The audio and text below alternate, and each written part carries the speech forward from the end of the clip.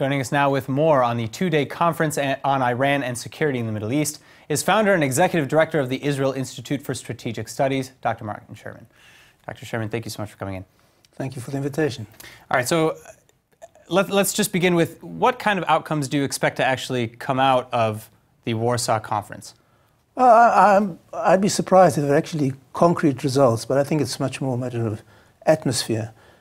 First of all, on the domestic political front for Netanyahu, of course, this is a great choreography leading up to the elections and sort of, places him on the stage as a global statesman facing all petty recriminations against him about champagne. Doesn't it also kind of make him look a little silly, being that he's the only head of state really there? No, I don't think so, because I think what you're seeing here are tectonic changes in the affiliations and associations on the international stage. And I think in many ways Israel is the focal point of it, in some ways at least.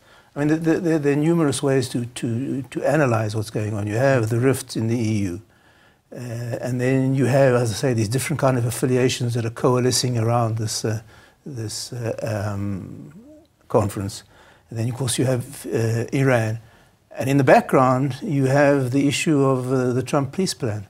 So, I think that for Netanyahu, this is a good stage for him to show off his skills as a statesman. And I think it's an interesting development. I mean, no one would have ever imagined this 2 or 3 years ago. So, okay, but again, on that note, no one would have imagined this meeting 2 or 3 years ago, but really what's the difference between now and 2 or 3 years ago when we have meetings like this? Because you have Turkey, Iran, and Russia meeting in Moscow on Thursday. The interesting thing is here, who is affiliating themselves with those people by not coming is the western part of Europe. And, you're seeing a clear division now within the EU, which you didn't see a few years ago, on issues like multiculturalism, immigration, and national identity. And so in many ways, I mean, there was an article recently, just a few days ago, in the Wall Street Journal, which talks about, I don't know whether it's a good term to use in the era of Me Too, but Europe is becoming a bit effeminate.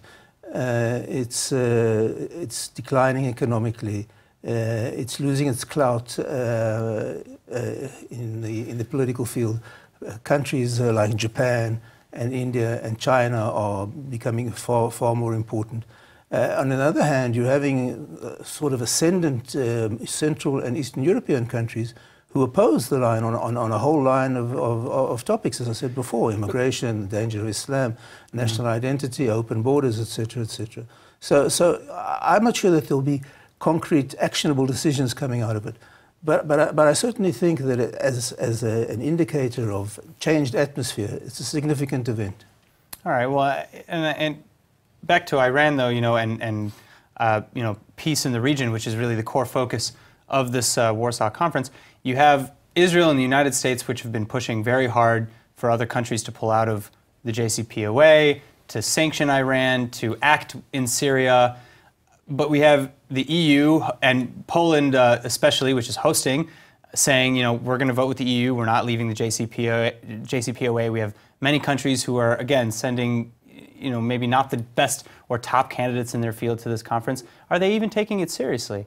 Well, I think Netanyahu was right. As I've been said here in the studio a number of times before, the real issue is what happens in Iran. And Netanyahu is right. The economic sanctions are having a great debilitating effect on Iran. It's curtailing its efforts in Syria. There's economic crisis. There's a crisis with the currency. There's ethnic strike, and there's a huge water crisis in Iran. So I think that as Iran begins to weaken, I think you'll probably find that more and more countries find it easier to break away from the agreement. All right. Well, with that, thank you so much, Dr. Sherman, for coming in. Thank you.